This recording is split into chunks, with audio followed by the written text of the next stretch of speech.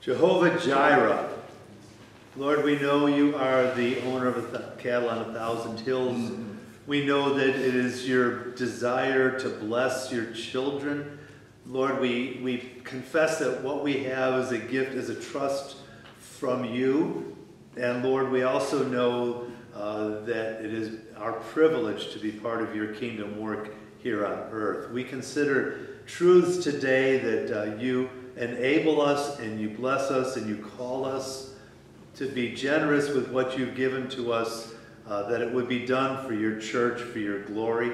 And we pray as Jeff teaches this afternoon that we would see these truths in Jesus' name. Amen. Amen. There is a kind of sowing that causes you to reap again and again and again for the rest of your life and even for all eternity. Sowing and reaping, such an important part of the scriptures. We know that salvation is not based on what you sow, as if you would earn the reaping of eternal life. Rather, salvation is a gift. And the book of Galatians is very clear about this. And yet there's a transition in Galatians 5, verse 13, to guard against kind of an overreaction, which would turn into kind of a lawless form of living. Hey, if we're saved already by grace through faith, that does not mean that we should just sow to the flesh, because the flesh will not save. In verse 13 it says, only do not use your freedom as an opportunity for the flesh. Being saved by grace through faith means you have eternal life locked up, but that doesn't mean you are now just set free to sow to the flesh. The opposite is true. Rick was here back in 1979, 1980 when you were meeting at the school. And this property, which one of our lawn guys is just mowing right now, so you'll hear the lawnmower going. This used to be a cornfield or some kind of farm, right? I believe so. Yeah. Garden State. And they were meeting just across that street, and they decided they needed a property. And they walked, as Stan says, when they walked it, actually they had to do it in boots because all of this was kind of submerged. And they brought in a bunch of fill to make this property. But this small group of believers together pooled their resources, their financial resources, and bought a plot of land from a farmer. And then they brought in a bunch of dirt and they hired crews to build this building that we now enjoy. What they sowed, we reap the benefits of. In the same way, it was only about 2 years ago when a young man from Africa named Hamilton came walking in to this sanctuary on a Sunday morning. We saw, who's this new guy in the back? Little do we know that he comes from Malawi, of all places, and has traveled to the United States to study at Cairn University. And we get to know him, and for a year he's in our congregation. We minister to him, he ministers to us. There's this brotherhood, and then he goes back to Malawi, and just after being there for 6 months, the Lord lays on his heart to open an orphanage. And because of this partnership that we have in the gospel, we begin to take an offering. Just Christmas of 2023. And before you know it, we've raised enough money to fund the orphanage. And he names the orphanage after Cornerstone Church. But come Easter, they're still short 2 systems. A solar system to provide electricity and a well to provide water. And so on Easter Sunday, we bring that need to the congregation. And after first service, a lady comes up to me and says, how much money do you need to finish this? I tell her the number, and she says, consider it done. She's willing to give to finish the orphanage. And then other people give, and now we have a gift ready to go to finish the orphanage. Listen, church, when we're old, because now we're all young, right? When we're old, why are you coughing over there, Bob? You just ran 6 months. When we're sitting on our rocking chairs on the front porch, talking about the good old days, how the Lord used us to build an orphanage in Malawi. We'll be talking about how John Laskin flew over in September of 2024 and got to take those giant scissors and cut the red tape. How are you going to get those on the plane, by the way? The giant scissors? Yeah. Just prayer. Just prayer. Just stuff them in your back pockets? Right. How John went and we consecrated, we dedicated this orphanage to the Lord, the Cornerstone Safe House in Malawi. I see you all are smiling while we're even just talking about this, right? Because there is a joy that goes with giving.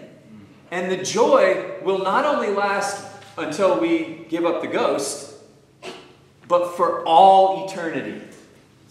What a thought!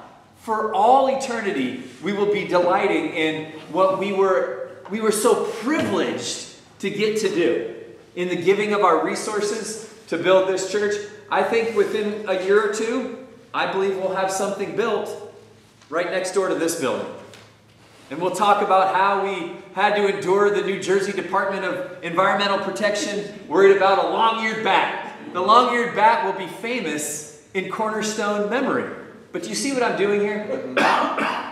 I'm reminding us of our story because we will delight in it on earth and then for all of eternity. And these memories matter. It's a part of our shared history as a people. It's part of what makes us a family, the shared experiences that we've gone through, even bad times. Hey, remember the argument we once had about a projector on the wall and whether we should pull down the screen or have reflective paint? How silly we were to argue about that, you know. But even that becomes a part of our joy because we can now laugh about it. And it's just life, right? The more you share life together, the more you sow together for a purpose, the greater your joy. Those who sow in tears will reap in joy. Psalm 126:3 talks about that. We'll get to it as we study. But let's open to Galatians chapter 6. Verses 6 to 10 today. And John, would you mind reading for us that passage? Galatians 6. Next page. Verses 6 to 10. Thank you. It wasn't making any sense. I was like, yeah, what? Let the one who is taught the word share all good things with the one who teaches. Do not be deceived, God is not mocked. For whatever one sows, that will he also reap. For the one who sows to his own flesh will from the flesh reap corruption. But to the one who sows to the Spirit will from the Spirit reap eternal life. And let us not grow weary in doing good. For in due season we will reap if we do not give up. So then, as we have opportunity, let us do good to everyone, and especially to those who are of the household of faith. Amen. When I was studying this passage, I began to think that this is talking primarily about financial resources, this passage. When I came to that conclusion by looking at from verses 6 to 10, the connection of thought, a few other clues that I saw in the text, I thought to myself, I'll bet the modern commentaries no longer talk about finances in this passage. And I made a little note in my journal where I was taking notes with this prediction. The commentaries will think this has nothing to do with money, only good things like sharing benefits of a teaching. So I opened up Matthew Henry, a commentator from the 1600s. Yes? In reference to this, our children went to Faith Christian School. Yes. And the principal used that verse. Be not weary in well doing, you know, the whole idea of what this is. But he was teaching when we study and we work. So it's the same thing, you know, you talk about finances, but it also is in the things that we study, the things we work on. Don't get weary in doing it. That's right. Don't grow weary. Yeah. That's good. Thank you. So in the commentaries, I was expecting that modern commentaries would not attach this to money. Why? Because of the prosperity gospel. Who here knows what the prosperity gospel is? You guys, who here has turned on TBN, Trinity Broadcasting Network on TV? It is an overemphasis on this principle and an overstated physical promise related to the reaping. So what the prosperity gospel teacher does on television is say, sow into this ministry. the amount that you give will result in the amount of blessing. So if you give $50, you could expect to receive tenfold what you give. And if you give $1,000, your seed gift of $1,000, then you'll receive tenfold that. And it's a manipulative fundraising tactic. It's abusing the scripture to try to fleece the flock. And what ends up happening is the prosperity teacher on television will live in a multi-million-dollar home. And they will replace their private jet with a more modern private jet. And so you get here? Yeah, my private jet. That's what I'm trying to say, Rick. I'm going prosperity with this church. Let's go. Air-conditioned doghouses. Yeah. So Kenneth Copeland famously is approaching $1 billion in net wealth. But it's not that he invented a new product like ShamWow and earned it in the marketplace. He provided no product except his own Ponzi scheme. As people try to get blessed by giving to him, his promise is, if you sow into my ministry, you will reap financial blessing. So they're pouring, and it's really the very poor who tend to fall for the scheme because they feel like, I got no other option. Maybe this will work. And so the rich get richer and the poor get poorer. The prosperity preacher is fleecing the flock. And it's very, very often very uneducated people who are not familiar with the scriptures who see this on television and they sow their seed. Instead of paying their mortgage bill, they send $1,000 to Kenneth Copeland, and so it goes. That's the danger of prosperity theology. So I thought commentators would be guarding against that and really emphasize that this is not only finances. But to my surprise, all of the commentators that I read actually did interpret this as relating to money as the primary thing. The Bible Knowledge Commentary was that way. So that said, we do have to guard against prosperity theology, but you also have to guard against missing this principle, because prosperity gospel took a true principle and twisted it for the gain of a preacher, the financial gain of a preacher. But what is actually happening here is the connection between how we sow in this life, often financial sowing, and what we will reap in this life and in the one to come. There is some connection there. Paul makes that connection. So what is that connection? That's what we need to study. Let's say a person decided that they would not give money to the church. Instead, they would save up all their wealth, and when they die, they would leave it to their kids and churches and good charitable causes. What's the problem with that manner of thinking? My thought is, when they die, they can't benefit from it anyway. There's no sacrifice in that. They have to leave it behind. The person dying is not sowing anything through the course of their life, and there's no benefit in this life or in the one to come because, hey, you had no choice but to leave it behind to somebody. There's no sacrifice in that.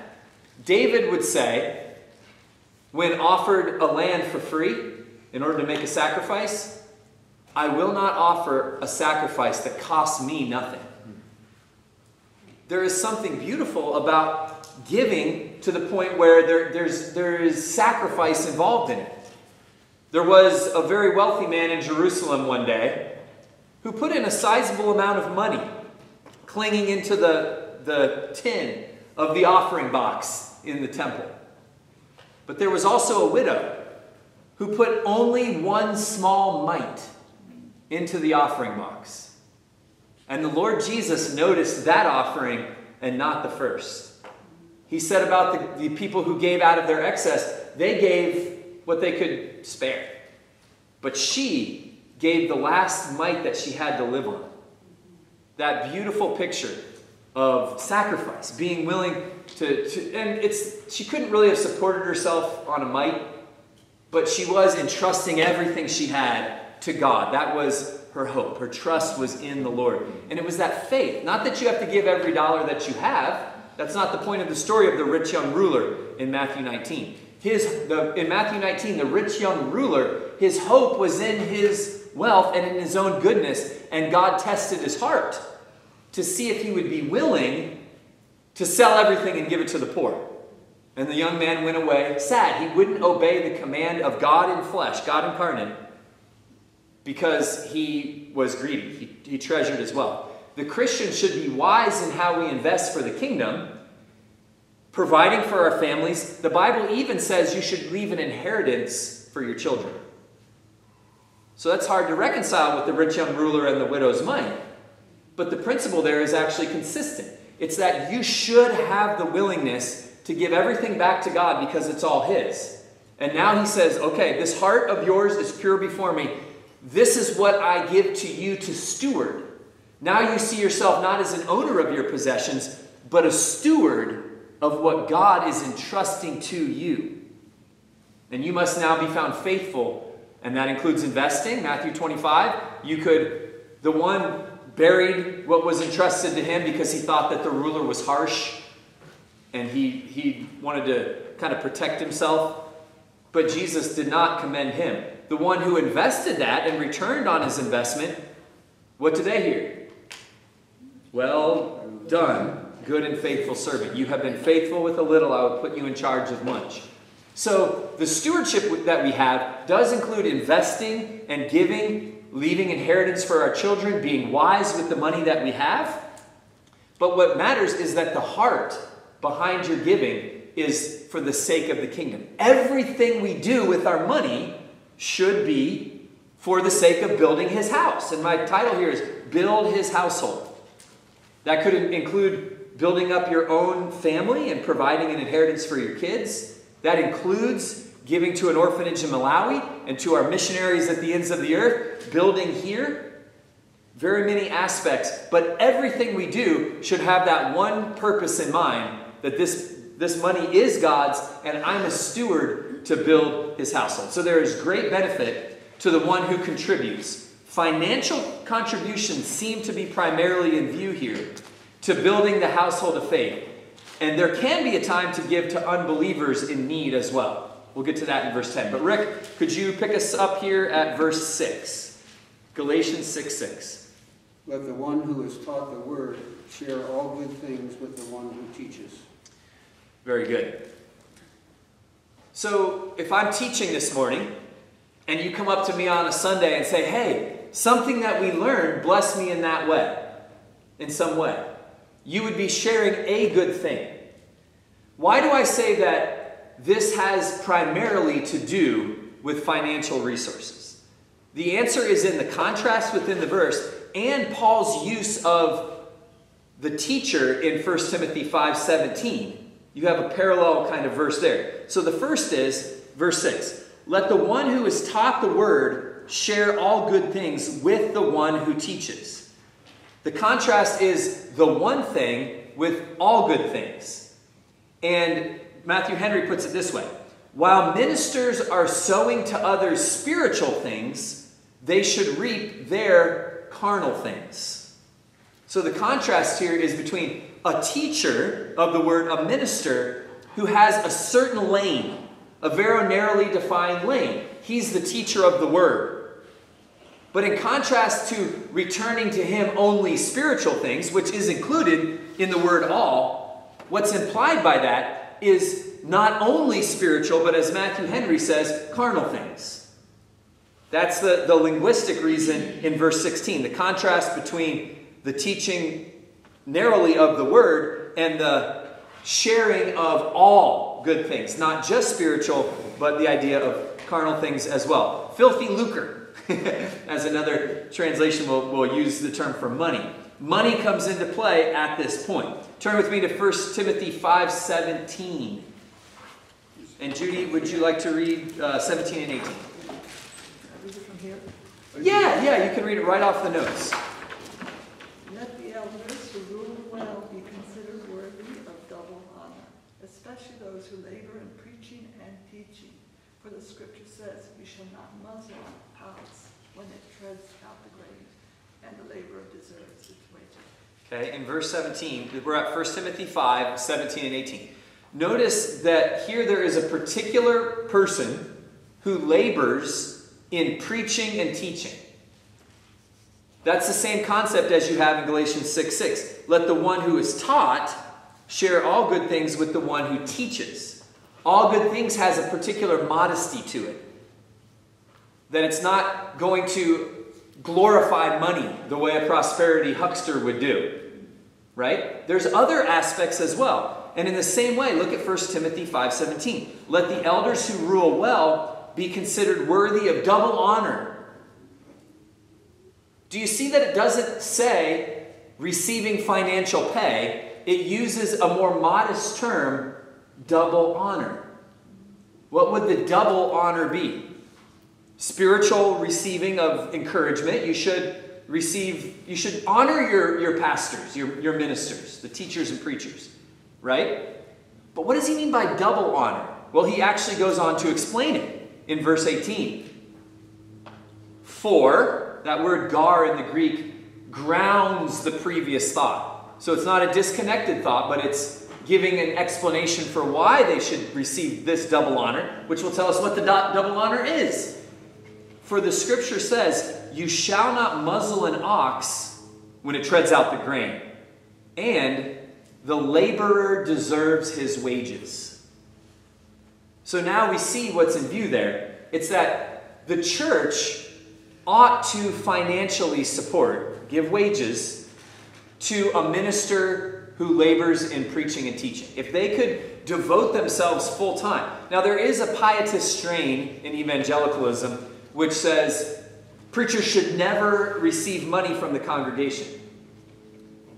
But the problem is that often leads to the shipwreck of the pastor that they supposedly support. Because what happens is he's laboring so much to earn a living, and it's not against bivocational pastors. That can work as a model. But often what happens is the church stagnates because the pastor he's burning the candle at both ends. He's not able to devote himself to a sermon preparation. John MacArthur famously spends 10 to 20 hours a week on a sermon. And then he teaches multiple times a week. He could not write the books he writes and pour himself into the ministry of the word to the level that he has if he was also working 40 hours a week at the Sunoco or at Costco, right? It's just an obvious thing. And the Bible, and so despite the pietism of people who are too spiritual for this, this is what the Bible actually says. Now, we are blessed in this church because this brother already earned a living in an entire career, and then as a second career is ministering here and doing this without pay. And that's just a blessing to the church because he's already provided for himself and for his family. No, God provided for me. Amen. Amen. And you were the instrument that he used to do that. Good. Jeff, Yeah. just had a thought. As the ox treads and cracks the grain, as he treads it, that's why they use the ox to break the kernels of the grain open to be able to develop the flour. So also will the preacher supply the finished word of God. It's as though the word is a grain of knowledge. Yes. And the preacher cracks it open, and we're able to sup on that. Yep. The exegesis comes in that form. Yeah. There is a work to expository preaching. Tim and John and I were talking before. What would happen if somebody got in a car accident or was sick and Tim has to teach today and John and I aren't here, right? But he didn't have time to prepare. He would open the Word of God and do his best to exposit, right? That's okay to do because in the circumstance, you might take a larger section and just kind of read it. But there's something to what Bob said. That time in the study where you open Matthew Henry and the Bible Knowledge Commentary and all of the online ones on Bible Hub, and you just get everybody's sense of it so that you're not just winging it, you're cracking the grain, you're spending time. There's a work to that. And preachers have to be devoted to it the same way a painter is devoted to putting paint on a wall or, a lawnmower out here is putting in the work. Preachers need to see their work that way. And that is what is happening here in verse 6. Let's move on. Actually, there is a qualification. Those who rule well. Oh, yeah. Yeah. It's not even every elder. You could have a great elder, but he's not the one who is primarily gifted as the Sunday morning preacher, right? Or someone who teaches throughout the week. Yeah. So it's ruling well. Yeah, and that's why the word honor is associated with it, that you're recognizing that there is a gifting, and all glory to God for that. Okay, one other point before we move on to verse 7, I wanted to bring up George Mueller. George Mueller recognized and modeled for the evangelical church that all giving comes from God. He got to the point where he didn't even bring it up. He wouldn't ask for money. He wouldn't raise money. But one morning, the kids don't have bread, they don't have milk, and the milkman just feels prompted by the Spirit to go by the orphanage and say, hey, I've got some extra bottles here. Do you guys need this morning? And sure enough, the Lord provided an answered prayer. Remember the story of George Mueller as one who recognized everything that we have comes from God anyway. He is an incredible model of faith. Now, that doesn't mean that his paradigm of not ever mentioning fundraising should be applied to our missionaries. Because the scripture makes it very clear that there is fundraising in the church. Paul literally requests of the Corinthians that on the first day of the week they set aside an offering that he was going to bring to Jerusalem for a certain mission, relief of the poor in Jerusalem. If it's not unspiritual for Paul to request funds, then the Mueller principle isn't supposed to be imposed on the missionaries, right? Amen? I've seen that in missions, where people are too spiritual to ask for funds, and then next thing you know, they're off the field, because God didn't do for them what he sovereignly did for Mueller. Well, maybe Mueller's particular gift of faith and the way God worked in Mueller was not meant to be the paradigm for every missionary. Make sense? When I was a missionary in Kensington, we would send out a monthly newsletter. We would just tell what's happening. We didn't really need to ask much for money, but we trusted that God would move in the hearts of people. And we were missionaries for 12 years, from 2004 to 2016. And I can testify, for 12 years, sending out a monthly newsletter, we never missed one paycheck.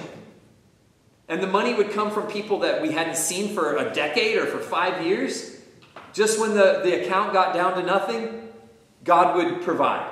And somehow for every month that I was a missionary to the inner city, all my needs were met. It's just God. He will provide everything that this church needs. Whatever he calls us to do, where God guides, he provides. So if you're supposed to be doing what God is calling you to do, he'll find a way to fund it. And if he doesn't fund it, then guess what? That's his sovereign will not to do it, right? We have to be just keeping everything with that open hand. So Mueller's a great example of this. Chapter 6, verse 7. Carol, I think we're up to you. Don't be misled. Remember that you can't ignore God and get away with it. You will always reap what you sow. Okay, the overreaction to the prosperity gospel would be what? To throw the baby out with the bathwater and say, there's no connection between what you sow and what you reap. Remember Psalm chapter 1? Blessed is the man who does not walk in the counsel of the wicked, or stand in the way of sinners, or sit in the seat of mockers. But his delight is in the law of the Lord, and on his word he meditates day and night. Whatever he does prospers. Doesn't it say that in Psalm 1? Not so the wicked. They're like chaff that the wind blows away. Therefore the wicked will not sit in the assembly of the righteous. For the Lord watches over the way of the righteous, but the way of the wicked will perish.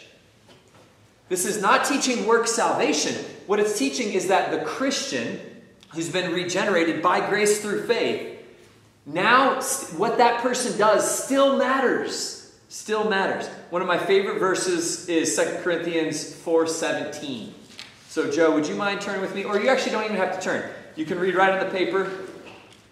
2 Corinthians 4:17. For this light, momentary affliction is preparing for us an eternal weight of glory beyond all comparison. Awesome. Paul's talking about suffering there, and he calls it a light momentary affliction. How could he call suffering light and momentary? You know, when you're going through Parkinson's or through some struggle, it doesn't feel light, right? Bob, with your back or with the surgery you told us about that you once had, didn't feel light at the moment, right? But you mentioned that it's light and momentary for God, but not in the moment for the one we were praying for today. Absolutely. In reflection, the wonderful things that have happened as a result of that, just communicating with people and having a chance to talk to them. Yeah. 2 Corinthians 1 talks about how we're now able to comfort others with the comfort we received when we went through what they did. It's a special grace now that you can comfort someone because you walked that road. Yeah. Someone who's been a foster child will be able to talk to a current foster child a lot better than someone who hasn't. Someone who has a certain affliction. They know how to minister to people with that same affliction. So if even suffering has an eternal reward, is it not also the case that the good things of this life will make a difference for all eternity? What we sow, this verse is telling us, Galatians 6:7, do not be deceived. God is not mocked. How would God be mocked? In the book of Zephaniah, chapter 1, they were mocking God, saying, God will not do anything good or bad. God's irrelevant. It's the view of the deist. He's just the divine watchmaker who sets the world in motion, and he doesn't care. He's just distant, not involved, and what we do has no effect. God is not mocked that way, because what you sow, whatever one sows, that he will also reap. God is not mocked. The principle of sowing and reaping is still in effect, even though salvation is by grace apart from works. Let's read verses 8 and 9. I think we're up to you, Barbara. Galatians 6, verses 8 and 9. The one who sows to please his sinful nature, from that nature will reap destruction. The one who sows to please the Spirit, from the Spirit will reap eternal life. Let us not become weary in doing good, for at the proper time we will reap a harvest. We will not give up. Do not give up. When I got on the plane to fly back from Wisconsin a couple days ago, I sat down next to a gay Buddhist. Hello? A gay Buddhist! Doesn't God have a sense of Yes. And we talked the entire flight from wheels up to wheels down. Never stopped. We covered everything from politics to sharing the gospel and religion, the prophecies of the Old Testament. We were the opposite human beings. One thing I noticed when I got on the plane was his mind was a bit confused. He couldn't figure out which was the airplane window seat or the aisle seat. And so he was sitting in mine, and I had to explain to him how it worked. We sat down in the chair. His hand was very shaky. It might have been a Parkinson's kind of disorder or something like that. I guess he's 70-something years old. PhD. So very smart. University of Pennsylvania kind of guy. Lives in that kind of ritzy part of Philadelphia. Lived there his whole life. Been married, which I call gay marriage a mirage. Because marriage must have two complementary parts that are distinct from one another. In God's, the edzer kenegdo, in a helpmeet, implies that there are differences in a corresponding way. So if someone is marrying a mirror image of themselves, it can't be marriage because there's no difference in a corresponding way. So it's not marriage, it's a mirage. But point being, he's gay and a Buddhist. He has spent his life sowing to the flesh. He talked about all the money that he's made and how he's traveled on every train in the United States. And he flies to different places to go with his husband to these gay bars and places like that, these different destinations around the world. Sows to the flesh. Now he's nearing the end. If he just reaches the average life expectancy of a man, he has till he's 78. But if he has the strength, 70 years, he has 80, or maybe 90. But very unlikely that he'll make it to 100, right? That's just the reality of this life. We're all just passing through. He sows to the flesh, and now he's seeing his body reach that point of corruption. And the thing that really, I think, resonated with him the most of the things we talked about on the plane was eschatology. I just delighted in telling him about where I was going to be in 1 trillion years. I use that phrase, 1 trillion years.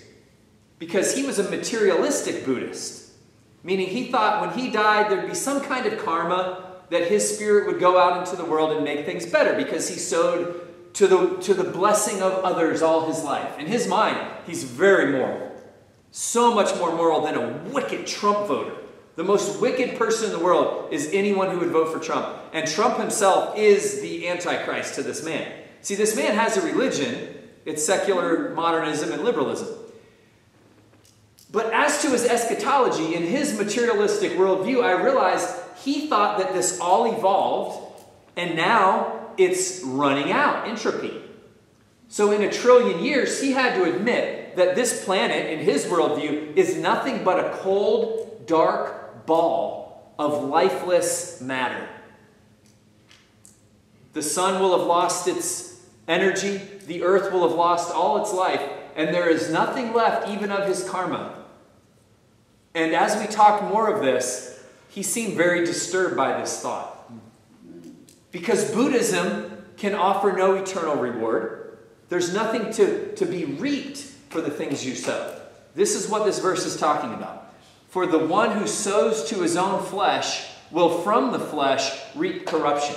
But listen, guys, I get pains in my body at 46. I get lower back pains. What I try to think about when I feel those pains and when I see, they've got some gray hair up here. Put a little Just for Men in the beard just to make sure it's not too gray, right? What I try to think about is each sign of aging, of impending death one day, is something in which I should delight. Because it means my reward is one day closer. This life is the period of suffering for the reward. And Paul talks about this in 1 Corinthians 15. If it was only for this life that we were living, we ought to be pitied more than all men. Because Christians like Paul are putting their lives on the line. They're being beaten and mistreated. That's how Christians are treated all around the world. So our view of this life is that we're sowing to a life to come. And the approaching death that all people are aware of, unless the rapture happens first, which is still very possible before we go, those should be signs of a coming glory. Something that even themselves can bring us a certain level of joy. Hey, I've been running my heart out. I've been running well. I'm excited for the day I die. What does Paul even say in Philippians 1:21? For to me, to live is Christ, to die is gain. You sow to the Spirit, and you reap the joy of the Lord. The book of Philippians is the most joyful book in the Bible. It mentions joy at least 8 times in the context that I'm writing about on Thursdays. Consider Russell. What's that? Consider Russell. Right. Yeah. Yeah, Russell. He had the joy of the Lord, yet was with ALS completely confined, could only barely move his head. And yet filled with the joy of the Lord. Because he had sown to the Spirit. And now he's in perfect joy for all eternity. 1 trillion years from now, he's still walking and leaping and praising God. Yeah. So this verse then says, but the one who sows to the Spirit will from the Spirit reap eternal life. And let us not grow weary of doing good, for in due season we will reap if we do not give up. The other danger is kind of the Habakkuk syndrome. Remember Habakkuk? He was living righteous in a wicked and perverted generation. And he says, God, how is it that though the wicked always prosper and the righteous are always kicked in the dirt? They're always in the gutter.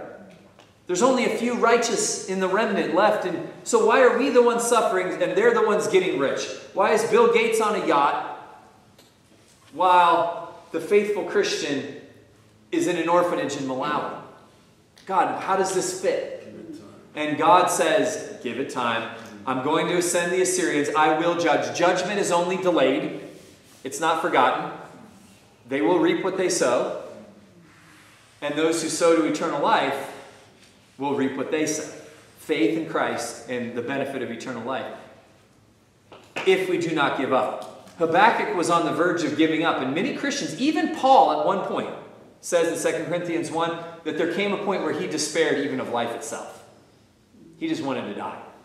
That's how bad his suffering had gotten at one point. But he rallied that faith, trusted in the Lord, and made it through. Lastly, verse 10. So then, while we have opportunity, let us do good to all people, and especially to those who are the household of the faith. Very good. The household of the faith. Christians are the primary, although not exclusive, recipient of our giving. Whether giving our time, our talents, or our treasure. We build an orphanage in Malawi. I would not have asked our church to build that orphanage, to fund that orphanage, if it wasn't Christian. Even though a humanitarian effort like that would have some value, I would have saved us up for an opportunity that was under the banner of the name of Jesus Christ. But by God's grace, Hamilton is doing this in the name of Christ. And it is a Christian orphanage. Because of a verse like this, as we have opportunity, let us do good to everyone. Now, that's a caution as well. If you see a non-Christian in need, are you supporting their lifestyle if you give them a jump on the side of the road? No. When I was talking to the gay Buddhist on the plane, I was very respectful. And I made sure multiple times I said to him, hey, listen, I respect you.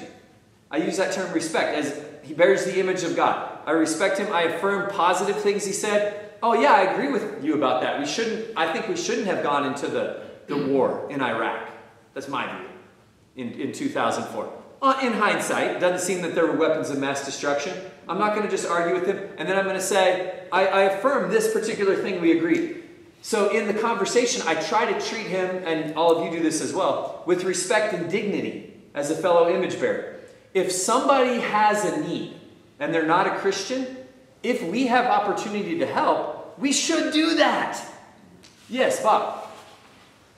I'm also a retired addictions counselor. Yes. And of course, I'm always asked for money. And one of our principles is never, ever give, especially addicts, money. Right. If they need bus fare, commit to the mission. If they need bus fare to get to Camden, you take them to Camden. Yes. Or you get on the bus with them. Yes, I'm so glad you said that. That's been our principle for years. Money's not the issue here. I used to debate this with a beloved sister in Christ. She was of the opinion, if anybody panhandlers ask you for money, you should give it without asking a question. I don't believe that. Having been in Kensington, I believe that giving out money indiscriminately to panhandlers is likely supporting addiction. Sure. More than likely. It goes into the liquor for the most part. Yeah. If you want to help, give to an organization, a Christian organization that helps people in that situation. And then you're being more productive. I think buying somebody food, though, is a great thing. And if you take the time and walk over to the Wawa with them, buy them a sandwich, share the gospel with them, but don't put a $20 bill in their pocket when you're. So thank you, because there is such thing as When Helping Hurts, famous book about this, and it is really what the government has done in their Great Society of Lyndon Johnson is not helping. It's replacing the father with the state and destroying the family, and now you're hurting rather than helping. So lastly, one small hint, you will find that probably the majority of the people that are asking you for money, if you agree to go buy food for them or go, right, they'll turn you down. Right, very true. So the application, commit, or just hearing this scripture again today, perhaps recommit to being a generous contributor to the household of faith. We didn't get into tithing today, whether a Christian should give 10%. My view is that we're not under the law of Moses, but it should be a guide, as there's a general equity in the Old Testament. If Israel was required 10%, Malachi 3, they didn't bring their tithes, and therefore God would withhold blessing. If that's what they were required, we should look to the general equity of that as a general guide. So I would think that Christians should give 10% of their paycheck. But maybe perhaps more if they have the ability. But being wise in how you steward your funds to make sure you have an inheritance laid up for your children. Proverbs teaches about that. To do the best you can with the finances that you are given. And by the way, there's this huge movement in our culture for gambling now. Such a huge industry. And a lot of Christians are like, no, it's no problem to play, the sports book. Bet on games. You'll win some, you'll lose some. Yeah, it'd be not a problem if that money was your money. But if you look at it as God's money, everything you have is a stewardship. To take a risk where the house gets a percentage, the investment there is likely to be a net negative. So it's a bad stewardship to participate. And that's how Christians always viewed it for 2,000 years. That gambling was a sin. It was a vice. And now it seems like it's no big deal. It used to be outlawed. You could only have casinos. There was one in Louisiana and then down the shore in Atlantic City, Las Vegas. Now you can just gamble right there on your phone. It's a culture that's departed from Christian ethics to, the previous kind of more pagan ethics. So just as a reminder, Christians should not be gambling because it's God's money. You don't gamble with what belongs to God. So just a side point there. So together we are able to build an orphanage in Malawi. Amen. Isn't that a great part of our shared history? Together we fund missionaries all around the world. Praise God that we're able to do that. Together we hope to build a new sanctuary here and perhaps build a new church one day. I would love to see this guy as a senior pastor a decade from now at some point in another church. Just like we launched Ben after some time. But hopefully we keep him as long as we can. But as the call of God is on your life, who knows what God would do? Keep planting churches. All of these things are possible only to the extent that the household of faith is motivated to build up the household. That's financial giving. Cornerstone has been incredibly blessed by generosity. This church, if you look at our budget and the giving over the last 3 years especially, what a giving church we have. We should thank God for that. It means that this principle is something that we all live and do in our life and practice, not just in the hearing of the word. Can we pray? Lord, Father God, we are just awed by the reality that as you give us and as we are obedient and willing to give back, that it blesses you. And in this way, Lord, we can do a service even to you and to your church, to your kingdom. We say thank you, Lord, that you use us in this way. And so, Lord, as we respond and as we give, we pray, Lord, that the things that we do, the opportunities that we have are always, always for your glory, not for ours. We pray in Jesus' name. Amen. Amen. By the way, is it gambling for somebody